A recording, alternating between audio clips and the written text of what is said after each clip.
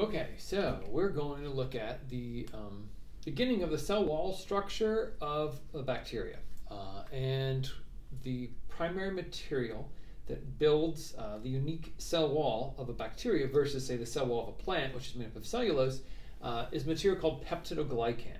All right, so break down that name even just really quickly. Glycan referring to sugar, peptide obviously referring to amino acids or a polypeptide.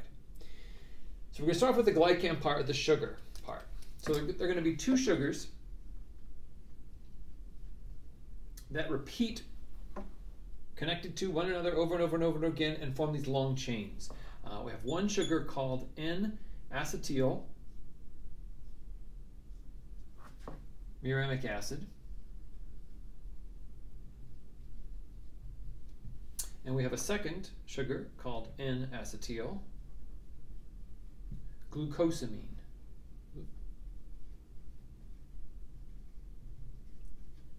And here they are over here. So, N-acetyl glucosamine, it looks like this. Okay, so you can see this is the sugar structure, carbons of the main sugar chain, and then we have these little side chains sticking off here with a hydroxy group. There's other hydroxy groups, and then down here is this unique amino group, carbonyl group, and a methyl group sticking off it. If you look at and compare the two structures, you can start to see now we're looking at N-acetyl muramic acid. And so for short, usually we call these NAM and NAG. So NAM for the N-acetyl muramic acid, and then NAG for the N-acetyl glucosamine.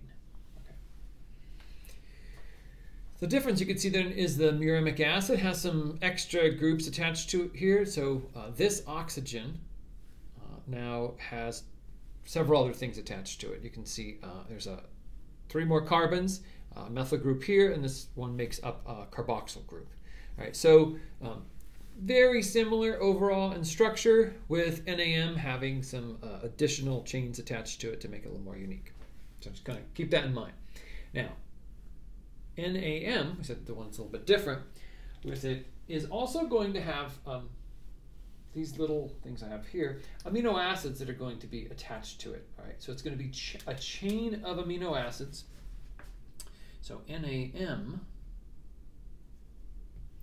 has a 4 amino acid chain, and those 4 amino acids are going to be alanine,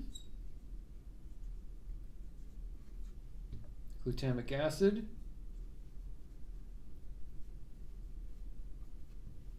lysine, and then alanine again. And that's going to repeat over and over and over and over and over again. Okay, so there's these little amino acids. That's part of the peptide kind of part of this. So now these sugars, these 2 sugars here are just going to be connected to one another. I'll just use this here with glycosidic links. So all the sugars, just NAM, NAG, NAM, NAG, NAM, NAG, just repeating over and over again with typical glycosidic linkages. And that forms one chain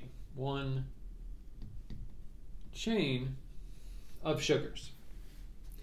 Now the peptidoglycan structure is then composed of several layers of these chains.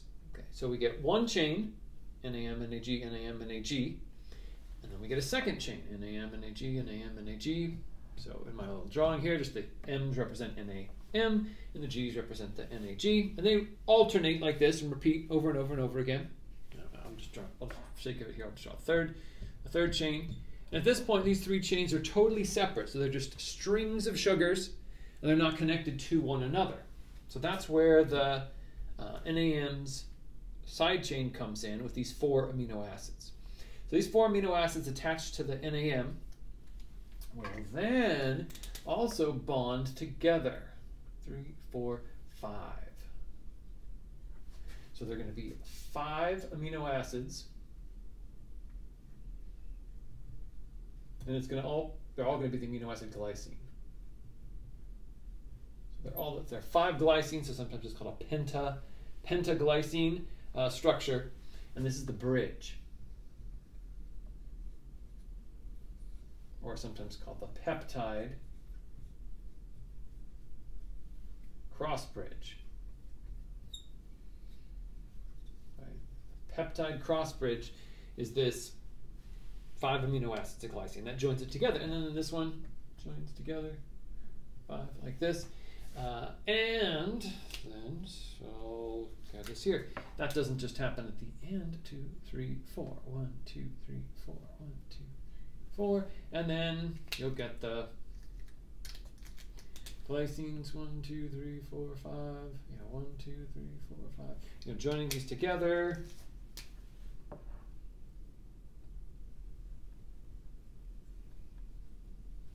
Each of these has those. 2, 3, 4, 1, 2.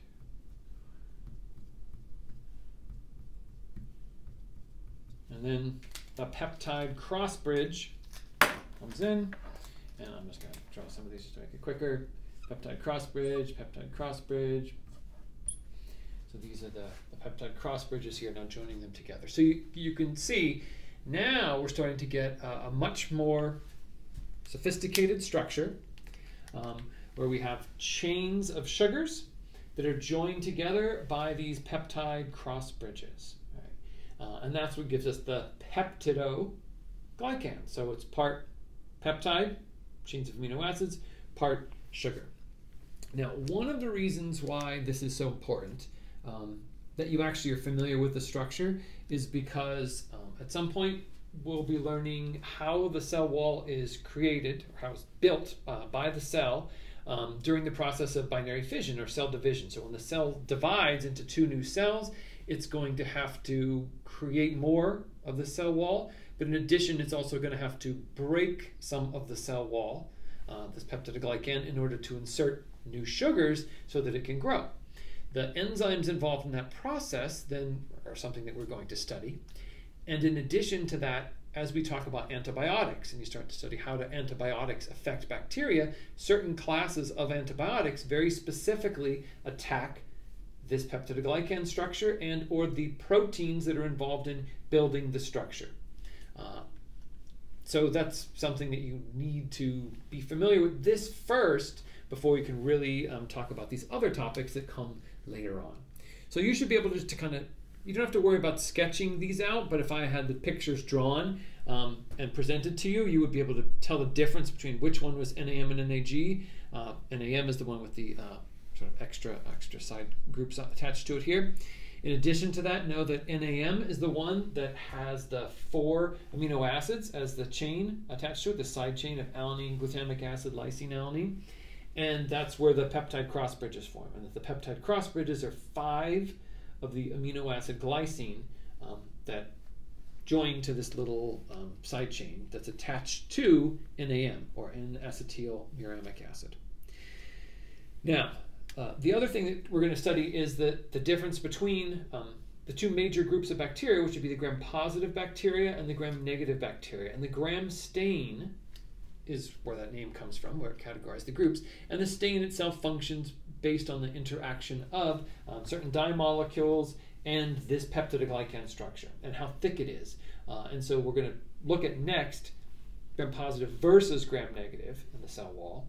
They're both going to have peptidoglycan that's identical like this, except that a gram-negative bacteria may only have about 3 layers like this of sugar chains, whereas gram-positive bacteria will have many, maybe hundreds of layers of these. So a much, much thicker peptidoglycan structure will be found in gram-positive bacteria, and in gram-negative bacteria, it's going to be really, really thin. And then there's going to be other things that we'll discuss, right? But either way, they're going to have the same structure.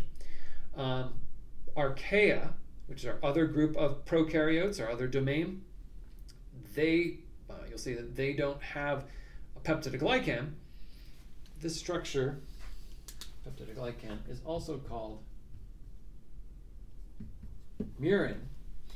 And what we're going to find is that the archaea have a structure called pseudomurin, which is actually going to be very similar to this. There's some modifications to the sugars, so they're they're different, but largely it will be a lot like this. Okay, but this is our domain bacteria cell wall basic structure that's called the peptidoglycan structure.